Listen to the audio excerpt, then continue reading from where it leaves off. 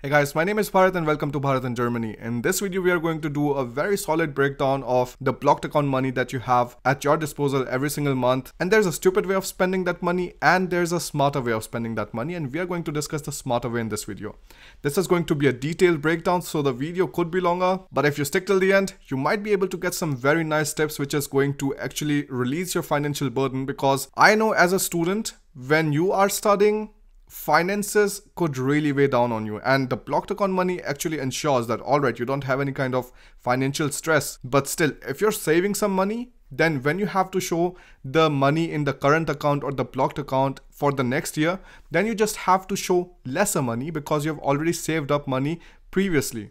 So that's why now I'm going to take you to the screen, show you the breakdown, and then we will go from there. So when you come to Germany, you have to show the proof that you have 863 euros per month. And if you would calculate it, 863 times 12 is going to be somewhere around 10,356. So this is the amount that you have to show in your blocked account, and you can make a blocked account very easily by going to Expatrio and taking the value package. You can find all of the details for that in the description of this video.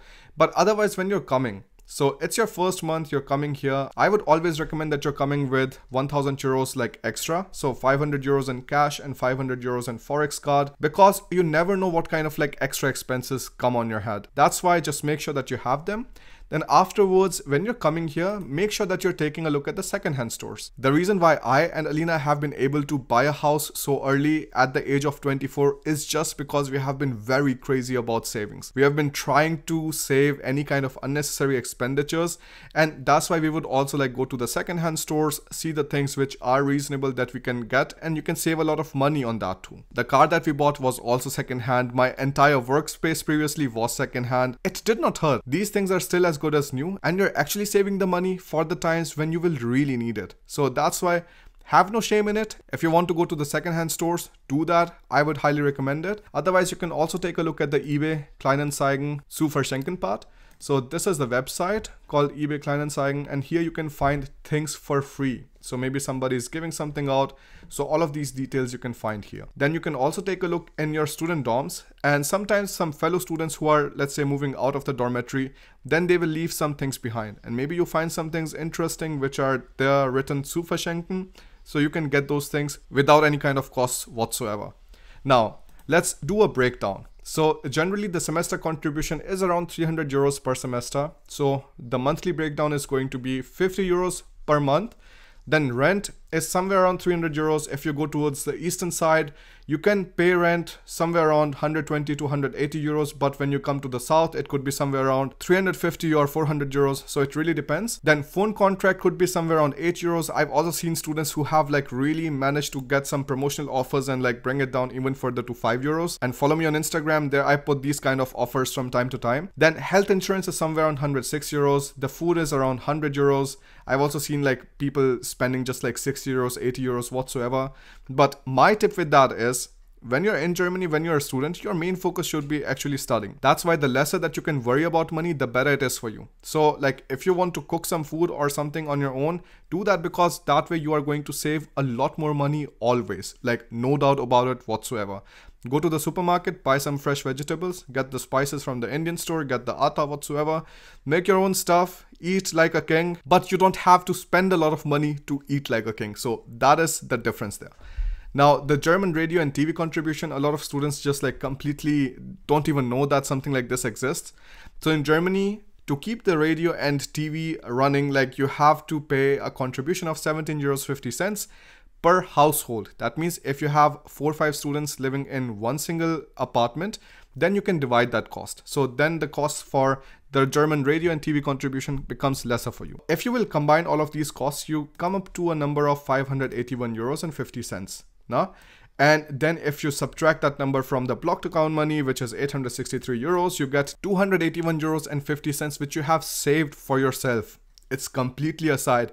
That's what I say, like blocked account amount is actually very sufficient for you to live off from, given that you actually care about your money. I definitely did, and this is also the reason that today I'm sitting in my own house and recording this video for you guys. That's why it is important that you get smarter with your finances, because of course everybody teaches you about studying in Germany, working in Germany, blah blah blah, but it is very important that you also know about the finances, because once you're coming here, you're actually being subjected to a lot of adult problems. Now, paying the taxes, paying the bills and things like that. And the sooner you plan for it, the better you educate yourself, the easier it will be for you. Now, from the 281 euros and 50 cents, you can either just like keep it in your current account, but there you have the thing that, you know, of course, inflation, it's always like eating the money away. Your money has lesser and lesser value every single year.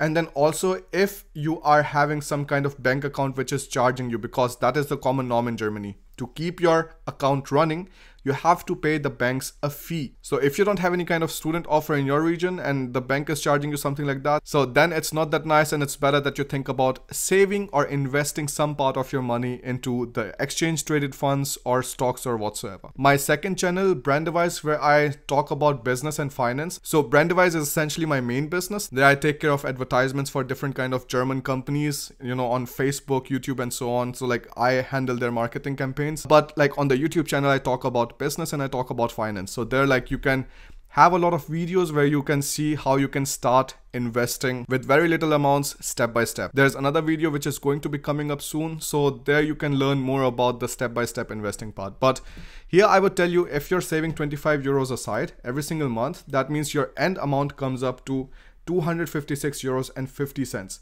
Now, if you take a look at the effect of the compound interest, let's say you're saving 25 euros every single month. Now, so how does it look like if you're investing in the exchange traded fund called MSCI World? It is a combination of 1,601 different kind of large and medium cap companies, and it has a historical growth rate of around like 7.89%. So let's say like around 8%. In the last 10 years, it was 10.2%, and otherwise, like from the very starting, it is like around 8% now. So when you're putting it inside in a compound interest calculator, you put 25 euros per month as your savings plan, and then let's say you're saving the money for 2 years. If you save the money for 2 years, you're going to get an interest of around 46.56 on the money which you have put inside, which is around 600 euros. But let's say you're 24 now, or let's say you're 25 now, and you want to save this 25 euros till you're 65. That means when you increase this amount and you put it to 40 years, then you will see how quickly the amount of compound interest increases. So on 25 euros that you're putting inside every single month, you actually have put inside only 12,000 euros, whereas the compound interest that you get on it is around 70,000 euros. That means just this 25 euros is going to bring you closer to 100,000 euros when you're 65, all on its own, because the money is working for you in the stock markets. I've also been a very avid investor, so if you will take a look at the older videos on Brandevise, you will see like how my portfolio grew from absolute zero to the amount it is right now. But this was all because we were saving like crazy, and everything that we were saving, we were putting some of it to the side in case, like, you know, things go bad, and then we were putting some money into the stocks, because it is very important that you do not throw all of your money into stocks too. So it has to be a nice balance of everything. Nice balance of you spending less, nice balance of you saving the money under the pillow, I don't know, or you saving the money in the current account and you saving the money in the stocks, right? So real estate and everything, once you're done with your studies and you're having a job and then you want to buy some houses or something, then there will be also like content for that on Brandevise till that time. So this is how it looks like, you know, like definitely do not like underestimate the power of like 25 euros either. And then also, if you know about this video which I made regarding the American Express payback card, 11 euros on 100 euros is something that you can easily save. That means a savings rate of around 11% with the payback system and with the American Express payback card. You also get a lot of payback coupons from time to time, so you can also use that. That means in total, towards the end of the month, every single month, you can save up 267 euros and 50 cents. So this is my breakdown of your blocked account money. This is not less. You will be able to finance yourself even without a part-time job, just with the blocked account money. Now, but if you start doing your part-time job, of course it becomes easier for you to sustain yourself, but you will still be fine. You will still be able to study your normal study program without any kind of worries with the blocked account money that you have. Thank you so much for watching this video. If you haven't yet downloaded the free PDF, Basic Admission Requirements for Studying in Germany, do that. The link is going to be in the description, and check out Brandevise, because there I'm going to be posting more videos related finance and business, and also how you can start investing step by step into the stock market from Germany, because again, these are some kind of details that people as expats don't really know, and I'm going to just completely lay it out there for you. So again, thank you so much. I'll see you in the next one. Bye bye.